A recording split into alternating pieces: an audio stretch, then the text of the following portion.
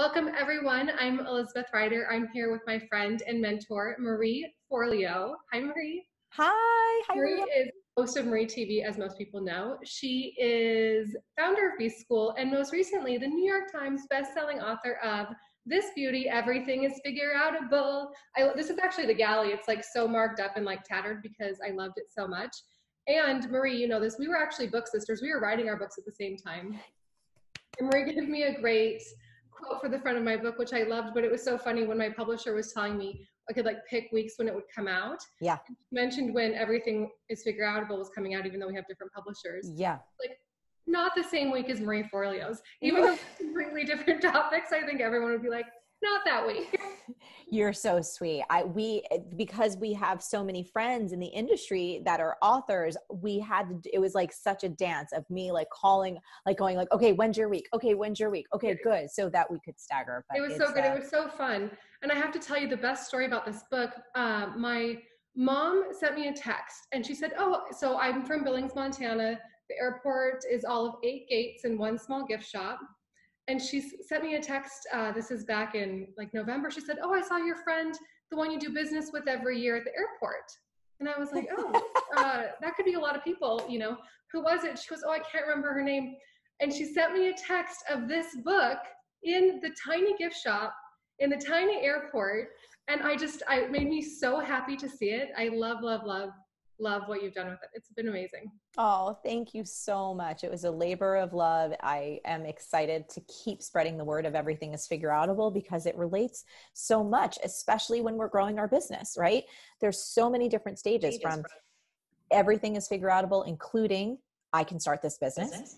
Everything is Figure-Outable, including I can grow it. I can grow my team. You know, every different level, we can use this philosophy to help ourselves stay in motion. Yeah. So I have a kind of serious but fun topic I want to talk about with you because we only get a little bit of time with you every year. So I really want to take advantage of it. And that is the topic of self-sabotage, because we give people so much information over the year, and especially in the month leading up to B School, right? Like every logistical piece, we can answer every question, the FAQ, but really I think what it comes down to oftentimes is more mindset and understanding, kind of what's going on in here.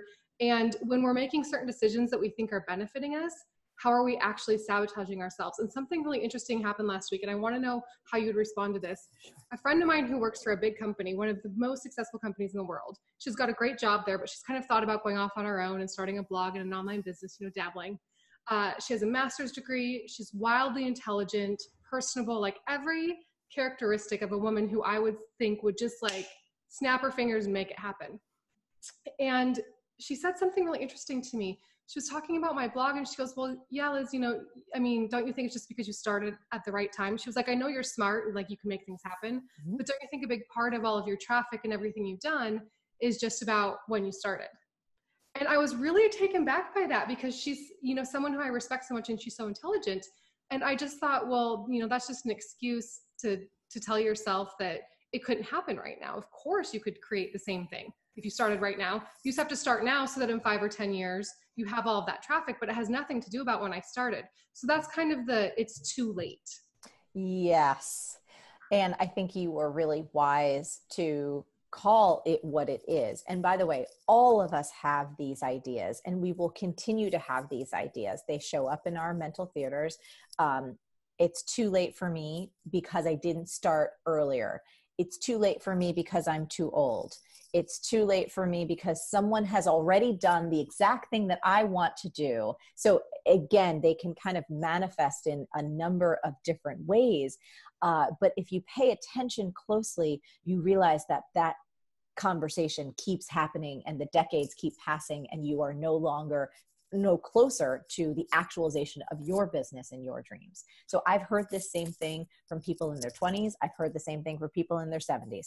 It's the same bullshit again and again and again. And people use it as an opportunity to go, oh, it's not going to work for me. And the people, I will tell you, I've been coaching for 2 decades now. This is our 11th year doing B School. Yeah. And I've had the honor of just being with a lot of different people all around the world and being with people in person who have incredible success. And the one thing that they all have in common is they didn't listen to those things. Some people, I will be honest, I'll even be like, oh my goodness, they're successful almost even despite themselves. They might not even be the best at what they do, but you know what they have? Complete conviction in themselves. And I respect them for that. Yeah. They take action consistently, and I respect them for that. So, you know, that your friend or anyone's friend, right? Yeah. You can be like, oh, well, I could do that. Oh yeah. Well, then go do it, because that is the true test. And it is possible for anyone to get in this game now. Still, there's so much opportunity, but not if you're going to listen to those stories. Yeah, absolutely. It was so interesting when she said that. And then what I started to think was, like you mentioned, this is the 11th year of B School. I believe, I still can't remember. I tried to go back to my emails. I'm trying to figure out, I need to just email Sarah and ask her. I think I was in your second, I think I was in your third year of B School. So like 9 years in for me, but I've been blogging for 12 years. And I told her, I was like, you know, I think it's actually easier for you now to get to where I'm at in a much shorter period of time, because I didn't know what the hell I was doing I still feel that way all the time, by the way. So anybody watching this, like, still feel that way. But like, I didn't know what I was doing. I didn't have a plan. I didn't have a strategy. I didn't know what page views meant. I didn't know what, I didn't know I didn't even know to have an email opt-in on my website. Like, that never dawned on me, right? Like, if I would have had the tools then when I first started that I, you know, acquired over many years, and then finding B School, yeah, it would have happened a lot faster. Like, I was just kind of stumbling for a long time. Also too, I think where we're at right now, I remember when I first started, and like my business, it was like crumbled together, like HTML, hard coded, all this kind of stuff. Yeah. The tools we have now, you know, I was just talking with a dear friend of mine who runs this incredible platform. I can't wait. We'll talk more about it with B Schoolers, but literally in a matter of minutes, website, online community, online membership, and online courses. And it's completely affordable. Like, we had to build all of this stuff and hobble it together. And so the counter argument is actually like, you know what? If you're ready to do this, the tools are less expensive. They're more user-friendly. Everything is at your fingertips. And what you have to do is develop the capabilities and the belief in yourself, which everyone has such unique gifts to share. It's so possible, but you have to just cross that initial hurdle to say, I am no longer going to think about this. I'm no longer going to assign that, oh, everyone else started ahead of me. It's too late for me. I'm too old. Everyone said it already. And jump in with the rest of us and start creating results. Because I will tell you this, when I think about my life pre-owning my own business versus my life now 20 years in, my goodness, am I so grateful. Every single day. I was at a dentist today. I was getting my teeth cleaned, and I'm walking throughout this office. It happened to be in the NYU building. And I'm like walking through these cubicles where people are kind of, sitting. And by the way, this is not downplaying. It's just not for me. But, I saw people in the meetings, and I just felt my body like under the fluorescent lights, like starting to wither. And I had such profound appreciation for the fact that I could go get my teeth cleaned, and I have the rest of my day to do what I wish.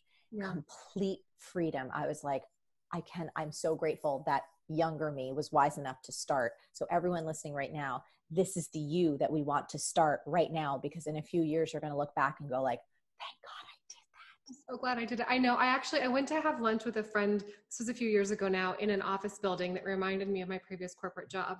And I'm not an anxious person, but I really started to like almost have a physiological reaction. And when we sat at lunch, I told her, I was like, I think I'm allergic to corporate America.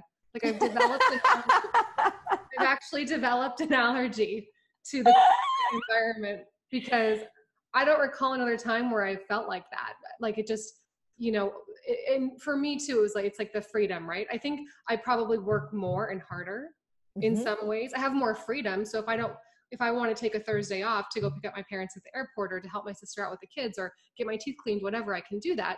I think you'll never work harder for anyone as you would work for yourself, for sure. 100%. And to be clear, and thank you for stating that. And also, what we're suggesting is not necessarily easy. It's not like you're like, I'm going to take B School and then I'm going to open my computer and money's just going to start spitting out. No. But you're going to work hard in life somewhere. You know what I mean? Or you're just going to kind of show up and, phone it in, which that's not a very satisfying way to pass your days.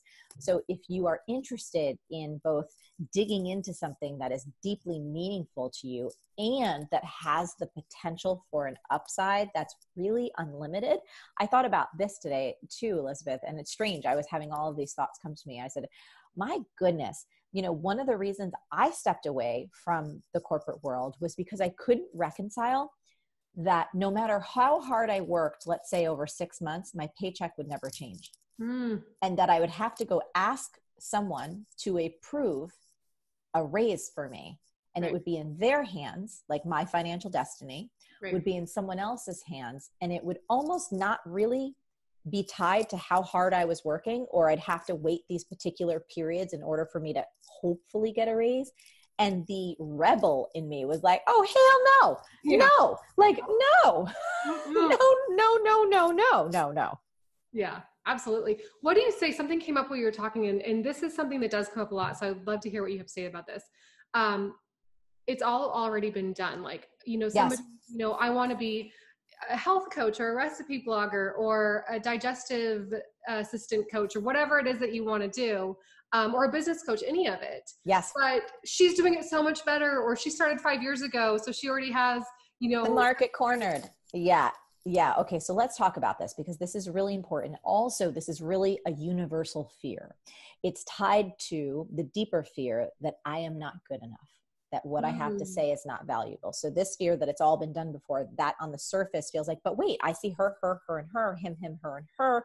But if we peel away underneath, it's like, I'm not good enough to stand in that circle, and people won't find what I have to say valuable or unique or original. Quick story. So when Josh and I first got together about 17 years ago, we just celebrated our 17th year anniversary. I know, I just saw that. Congratulations. Thank you. I was at the baby stages of my business. And at that particular point in my life, I was really, really stressed. I was hustling really hard. And I was just in the midst of bad habits that I had developed throughout my teenage and college years, which included eating a lot of macaroni and cheese out of a box, Chef Boyardee out of a can, like anything in bags and cans and boxes. It was all processed food. Josh very kindly would say, why don't you start taking these supplements? Or he would say, I think we should get a juicer. And how about this salad, introducing me to vegetables? And I was like, what are you talking about? I don't have time for that. I'm working like 16 jobs. I'm trying to get this thing off the ground. I want my pizza. I want my mac and cheese. Like, it's too expensive. Right? That was my response to all of his love. Cut forward maybe a couple of years, like 2 or 3 years. I meet my best friend, Chris Carr, who happens to be in the wellness space. And Chris, of course, introducing me to superfoods, and here's a green juice, and here's all these supplements and probiotics. So I come home one day and I'm like, Josh, I met the most amazing woman. Her name's Chris. She wrote all these New York Times best-selling books. Here's the juicer we should get. We should get these vitamins. Here's the salad. Look at this recipe for dressing. We should have been doing this for years. And Josh rightfully looks at me like, I've been telling you the exact same thing for years. Why couldn't you hear it from me? And that's the point.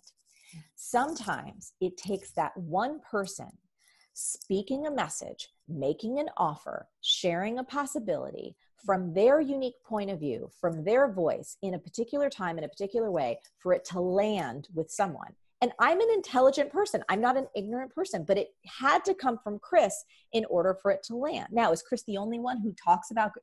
No, there are, and so many of us, right, need to transform our health, but that's the point. Yeah. Think about if Oprah said to herself when she was thinking about becoming a talk show host, she looks out in the landscape and this guy, Phil Donahue, literally has the market covered, the most popular person on television. Imagine if she said to herself, you know what, that guy, Phil, he already did it. There's really no room for me. Talk show hosts are already covered. Or think about like Beyonce and Destiny's Child. If they looked around the kind of music landscape, right? And they're like, there's so many singers. We got to go find something else. Like, there's not enough room for us.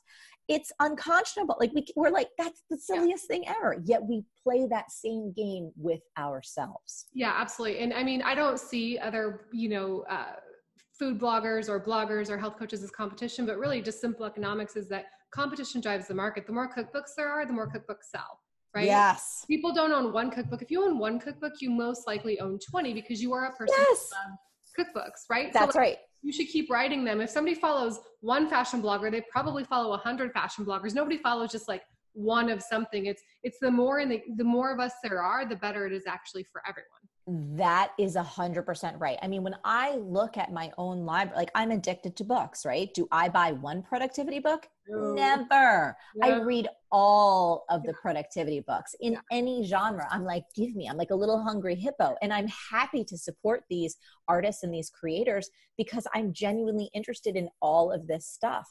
And so from the position of looking out at someone you know and admire and going like, oh my gosh, I'm so grateful that there's a whole company of people that I can get these different perspectives on. You have to then apply that lens to yourself, and you have to know the world really does need that special gift that only you have, because if you don't share it, the world will have lost something truly irreplaceable.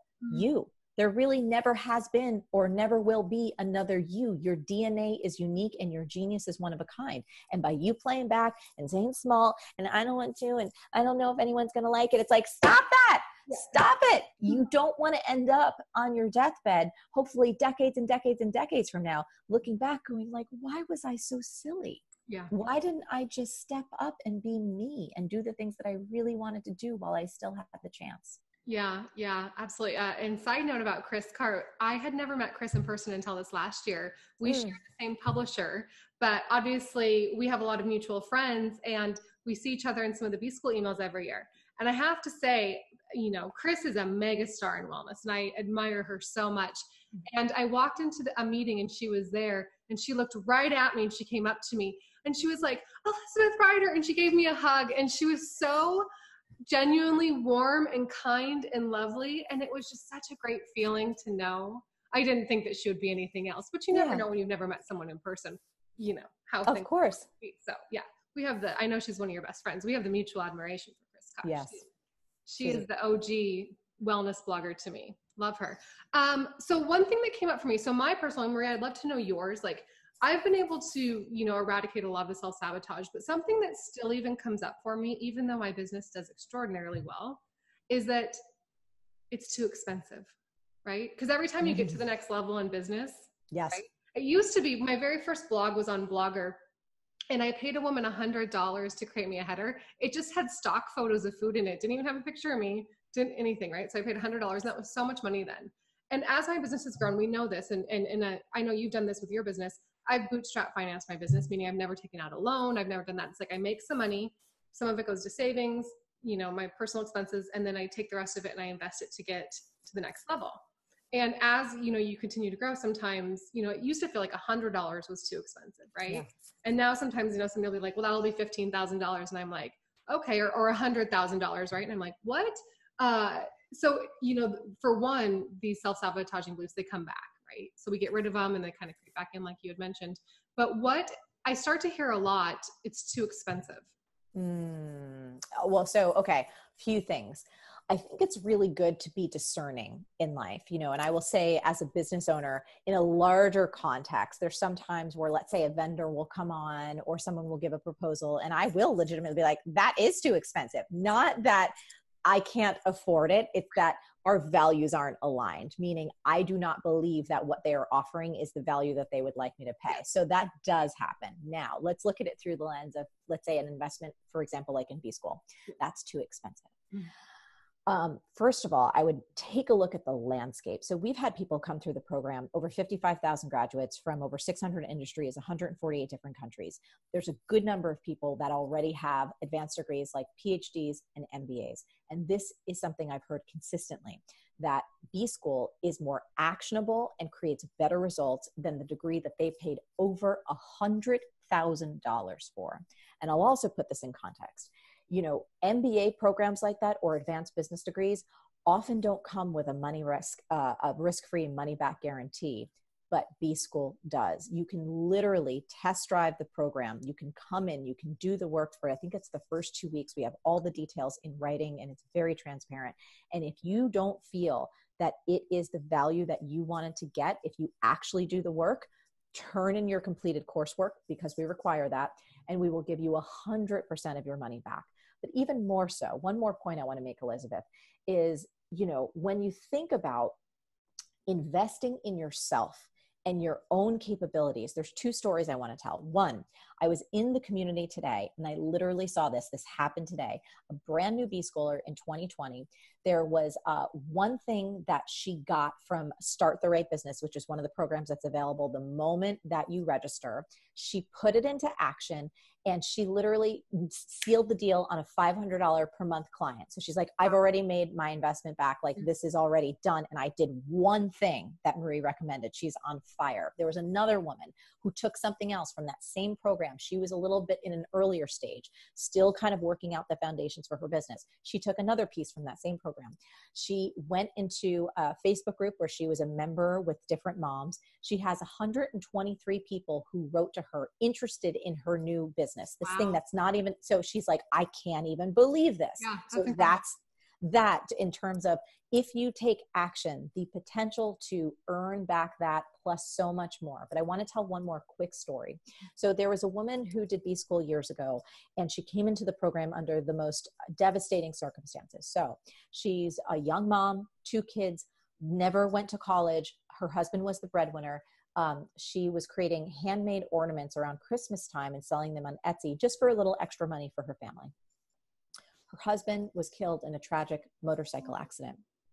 And suddenly, this new mom with 2 young kids had no way to support herself or her young family amid all this grief. Her family was encouraging her, understandably, to go get a job, to create some stability, to make sure that she could take care of everyone. She had this feeling in her heart that there was something around this little ornament thing that she was doing once a year at Christmas that was a hobby, but her instinct told her it could be a business. She put herself into B-School. She did the work. With a handmade ornament business, she has grown into a 7-figure plus business. Wow. And here's what she told me. She said this in terms of, it's too expensive, right? She said, Marie, do you want to know the most valuable thing outside of the fact that I've grown a 7-figure business? She said, if everything, God forbid, heaven forbid, was to be wiped away again, I am so clear based on the education I got in B-School and what I've been able to build that I could build it again from scratch. No questions asked. So to think about, can you say that for yourself in your life right now? Anyone listening, would you like that level of confidence, that level of freedom, that level of power to know that no matter what is happening in the world, the most devastating, the most tragic, the most difficult things, that within you, you have confidence and capabilities. And by the way, a community that you're like, I know how to rise up again. I know how to rise up again. It may not be easy. It may not happen overnight, but I know I have what it takes to build this whole thing again. Yeah, so absolutely. That's priceless. I sent that out in an email. Well, that's such an incredible story. I said in one of my emails, I think it was yesterday, I said, I know I don't have all the answers, but I know that I can learn anything. And I can take what I've learned here and I can create anything I want. Because I can learn anything I want. You know, it's interesting. We teach all of these things in high school and college that are probably completely irrelevant to anybody's life. Really, they need to be taught B-School, right? Like, could you imagine if we taught every high schooler the B-School process? Like, oh my goodness, what would come out of the education system? It's just like, it's mind boggling, but it really is, Marie. It is that ability to, no matter what happens, I have a fundamental strategy that I know I can implement with anything that I want to create. Yes. Whatever it is. That's right. And you know where to go back to, you know what questions to ask yourself, you know how to think things through, you know how to get in touch with people, you know how to communicate, how to message, how to package, how to position, how to inspire someone to say yes to something that's good for them and good for you. I mean, it is freedom. So if that sounds like it's worth it to you, I think $2,000 in all honesty is the steal of a century. Also, that everyone gets lifetime access, that there's B-School mentor coaches, that every single year we're looking at how can we enhance the customer experience, and you never pay again. Absolutely. So for me, I actually had a friend, Elizabeth, who said to me, and this is just like a week ago, he's like, why is this not 5,000 right now? Right. He's like, how? And I had someone else going like, the fact that you haven't raised the price because she wanted to take it years ago. 100%. And I said, hey, I'm not making any promises for the future. Maybe we will. But up until this point, I've just followed my gut, followed my instinct. And I'm so committed to small business owners and to people who don't necessarily have all of those MBAs like I didn't. And I started my business in debt. I didn't know what the hell I was doing. I was so insecure. I certainly didn't have any of this knowledge. But now that I understand how things work and I've seen it work over a decade with so many different types of business owners.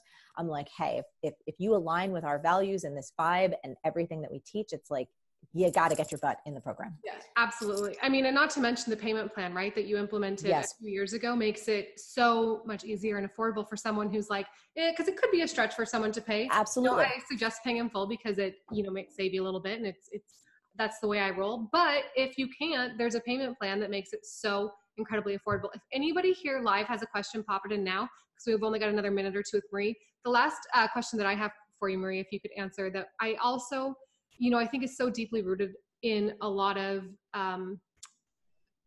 women's psyche that's really difficult. I think it takes a lot of us time to understand that this is even a belief. It's really buried. But something that comes up a lot in my community is women really kind of getting to the root of, why do I feel bad for making money?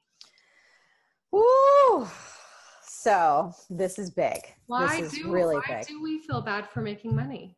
Well, culturally speaking, if we look in a historical sense, for millennia, we've been told that our voices don't matter. We're not allowed to own property.